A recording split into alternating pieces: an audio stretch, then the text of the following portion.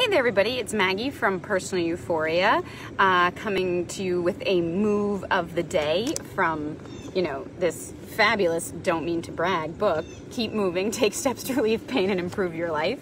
But this is a tip from page 212, and if you're in my Pilates classes, you've seen this, and but maybe you still don't fully understand it. It's basically the pelvic tilt. Right? And in the pelvic tilt, what we're talking about is just rocking your pelvis a very small amount between what we in Pilates refer to as imprint and neutral.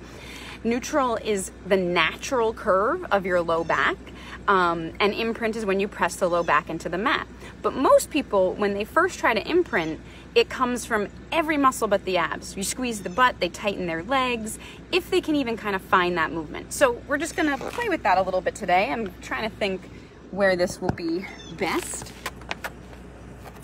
All right, so that pelvic tilt, imprint is pressing the back against the floor, neutral is creating the arch. Everybody's neutral is different, but generally 1 or 2 fingers between your low back and the floor are a good gauge, or kind of just noticing what it feels, right? We can extend beyond neutral and that creates tension, or if we're tucked all the time, that creates a different tension for people. But you might feel more natural in imprint, and it might be a little struggle for you to become neutral if your posture tends to tuck your tailbone.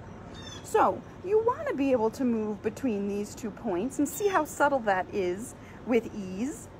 But very often when people rock to imprint, they squeeze their butt to do it, or they press into their feet and their whole legs engage.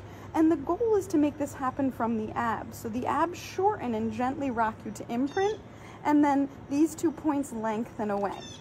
And you want to be able to have that move come from your abs.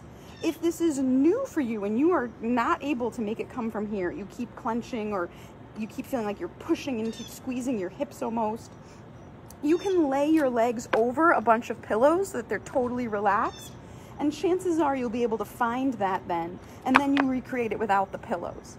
But try to play with that pelvic tilt and make it come from the abs and make it super subtle.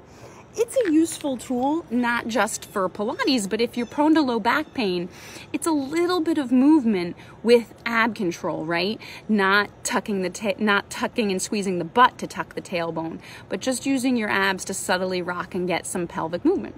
So I hope that's helpful in understanding what the pelvic tilt is and giving you one more tool for movement. Have a great day, and as always, keep moving.